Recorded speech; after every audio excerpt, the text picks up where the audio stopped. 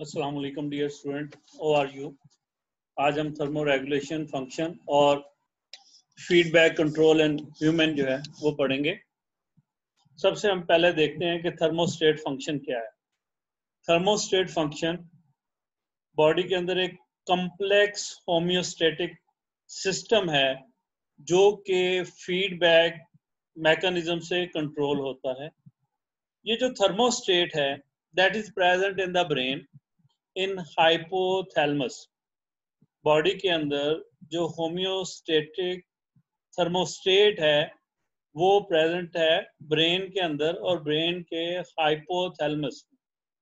Hypothalamus जो है वो 27 सेंटीग्रेड टेम्परेचर जो है उसको रेगुलेट करता है, क्योंकि उसका सेट पॉइंट जो है वो 37 सेंटीग्रेड है।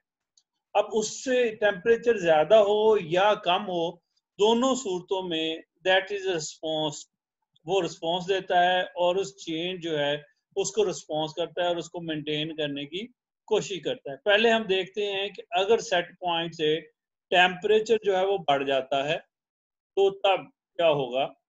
जैसे ये आप देखें कि ये टेम्परेचर जो है इम्बैलेंस हो गया। इम्बैलेंस क्या हो गया कि टेम्परेचर राइज कर गया, तो जो सेंसर लगे हुए हैं बॉडी के अंदर मुख्तलिफ पोजीशन के ऊपर, जिसमें ब्लड भी है और न्यूरो सेंसर्स भी हैं जो कि थर्मोरिसेप्टर्स कहलाते हैं, वो इस मैसेज को रिसीव करते हैं, यानी कि सेट पॉइंट को, टेम्परेचर को जो है वो फॉलो करते हैं। और जब ये टेम्परेचर विद हाई टेम्परेचर जब हो जाता है तो थर्मोरिसेप्टर जो है दे signal to the hypothalamus. Brain का जो होम्योस्टेटिक हाइपोथैलेमस है उसको वो मैसेज भेज देते हैं। हाइपोथैलेमस क्या करता है कि वो फिर सिग्नल भेजता है, क्योंकि ये उसका कंट्रोल सेंटर था और जो रिसेप्टर थे वो थे हमारी बॉडी के अंदर मुख्तलिफ थर्मो रिसेप्टर्स थे। और अब ये क्या करेगा, ये कंट्रोल सेंटर जो है ये मैसेज भेजेगा अफेक्टर्स को। तो जब टेम्परेचर ज्यादा होता है तो दो तरह के बॉडी में अफेक्टर्स हैं। पहला फैक्टर क्या है कि body flow to the skin reason, क्योंकि वास्टोडायलेशन हो जाती है और स्किन रीजन को जो आर्टियोल्स ब्लड सप्लाई करती हैं वो उनका साइज बढ़ जाता है और इस तरीके से हीट जो है वो डायरेक्टली स्किन से लॉस हो जाती है। सेकंड स्टेप क्या है जी? सेकंड स्टेप ये है स्वेट ग्लैंड्स जो हैं, जो स्वेटिंग करते हैं, उनको ये एक्टिवेट करता है। और स्वेट ग्लैंड के एक्टिवेट होने से क्या होता है कि वाटर जो है वो बॉडी से रिमूव हो रहा होता है और वाटर जब वो स्किन से वेपोरेट करता है तो वो लॉट ऑफ हीट जो है वो अपने साथ लेके जाता है।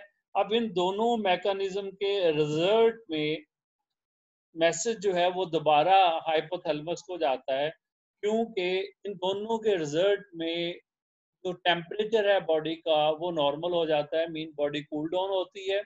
और इस कूल डाउन के मैकेनिज्म में वंस अगेन जो थर्मोरिसेप्टर्स थे वो उसको डिटेक्ट करते हैं और दोबारा से सिग्नल्स भेजते हैं थर्मोस्टेट को कि वो कूलिंग मैकेनिज्म को बंद कर दे।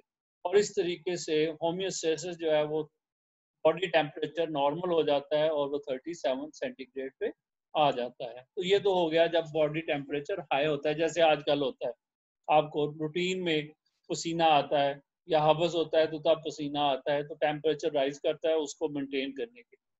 अब दूसरा मैकेनिज्म है जब टेम्परेचर इम्बैलेंस होता है और टेम्परेचर बॉडी का डिक्रीज हो जाता है सर्दियों में, जैसा कि हमारे साथ होता है। उसी तरह से जो रिसेप्टर्स हैं, थर्मोरिसेप्टर्स, वो मैसेज को डिटेक्ट करते हैं और सिग्नल भेजते हैं हाइपोथैलेमस को। हाइपोथैलेमस जो है वो फिर वार्म जो मैकेनिज्म है हमारी बॉडी के, तो उसको एक्टिवेट करता है, यानी कि ये सिग्नल भेजता है, एक्टिवेशन करता है वार्म मैकेनिज्म की। और वार्म मैकेनिज्म भी हमारी बॉडी में दो तरह से कंट्रोल हो रहा होता है, क्योंकि हीट कंजर्व होनी है। तो सबसे पहले क्या होता है कि शेवरिंग थर्मोजेंसिस या नॉन शेवरिंग थर्मोजेंसिस, दोनों मैकेनिज्म इकट्ठे भी हो सकते हैं और दोनों में से एक मैकेनिज्म भी हो सकता है, जिसके रिजल्ट में मसल्स हीट पैदा करेंगे या मेटाबॉलिक हीट प्रोड्यूस होगी और बॉडी टेम्परेचर राइज करना शुरू कर देगा।